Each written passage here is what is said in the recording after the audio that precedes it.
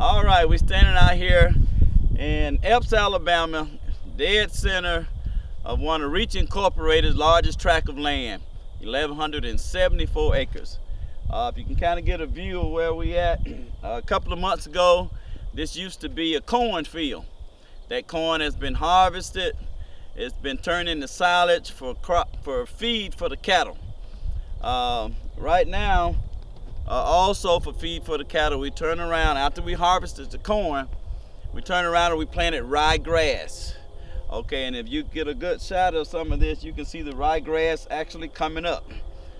Took a little longer than normal to come or to start sprouting out because we had a real bad drought here in Alabama.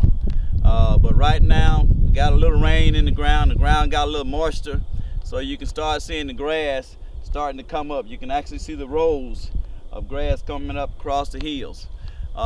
This grass it'll be good for feed for the cattle. It's going to also attract wild game. We have also leased part of this land out to some hunters. So that ryegrass is going to attract wild deer, turkey, wild hogs. And on that note, with the wild hogs, if you get a good look right down here, you can see some of the places where the wild hogs has been rooting up, and which is okay. That's okay. That just lets us know that they're here, and the hunters like to see that. So we've already, the hunters has already killed about 2 or 3 wild hogs already this season, and but that's what you got right here. Like I said, a couple of months ago, this used to be a cornfield. Right now, we got ryegrass, and this grass is going to be used for feed for the cattle throughout the winter. All right, that wild hog, I don't know how many out there under the sound of my voice have had any wild hog meat, but it's a very good tasting meat, very lean. Wild hogs, unlike domesticated hogs, the meat is not greasy at all. Those of y'all that know what I'm talking about, if you ever eat some wild hog sausage, wild hog ground up pork, you'll never want any of that store-bought stuff, domesticated hogs, no more. I love it. I love that. It's good for your high blood pressure.